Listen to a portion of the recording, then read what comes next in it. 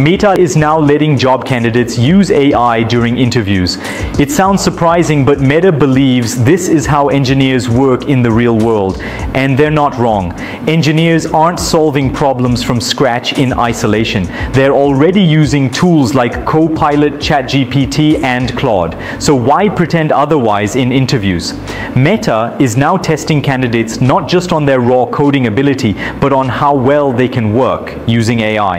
It's like saying, here's the most powerful tool in human history. Let's see how well you can use it. Can you prompt it clearly? Can you edit and refine its outputs? Can you debug the code? So now you have to ask, if Meta itself is openly allowing AI in interviews, why are millions of people still grinding DSA, doing endless LeetCode, and memorizing edge cases? The answer is simple. Understanding the fundamentals is what matters. It's no longer about writing a clean binary search function. AI can do that in seconds now.